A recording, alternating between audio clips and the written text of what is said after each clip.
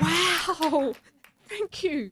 That's so beautiful to see all those images and stories and relationships that you create and share with every single person you make a movie with. I've been to so many beautiful places in our sacred country telling stories primarily from an Aboriginal perspective, and each film has really shaped me and changed my life in some way. You're never the same when you started out. Wow, I'm so thrilled to receive this wonderful scholarship. It's so amazing to be given an opportunity like this and to be supported and encouraged in this way professionally. It's a very unique opportunity. I'd like to thank Chris and Francesca and Michael Kelleher for the program and the initiative.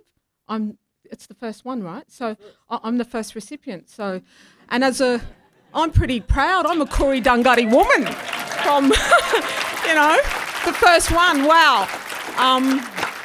So as a Koori Dunghutti woman, I come from the mid-north coast of New South Wales. So for the Americans in the audience, New South Wales is just one of the few states that make up Australia. My love affair actually with film really started out with my mother. When I was a little girl, primary school, my mum was battling and struggling, doing it tough, and she had 2 jobs, and she'd work back to back, and she'd come and pick me up from primary school, and she'd take me to George Street, to the theatre, the cinema in George Street, which was Hoyt's then, I think. I was just 9 years old, and I would be watching these 2 feature films, like Hollywood usually, movies back to back. I'd be like the only person in the theatre at times, exposed to all these thoughts and feelings. And the cinema quickly became my daycare centre. It was my de facto babysitter. So I really believe that that inspiration for telling stories and films really started from George Street Theatre.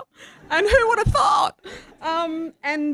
Also my very first short film, which you would have seen in the clip at the swimming pool, was inspired by my mother.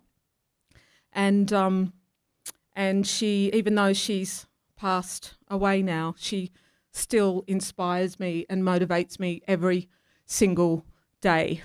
Again, I'd just like to thank everybody, the review panel, and everybody who voted for me.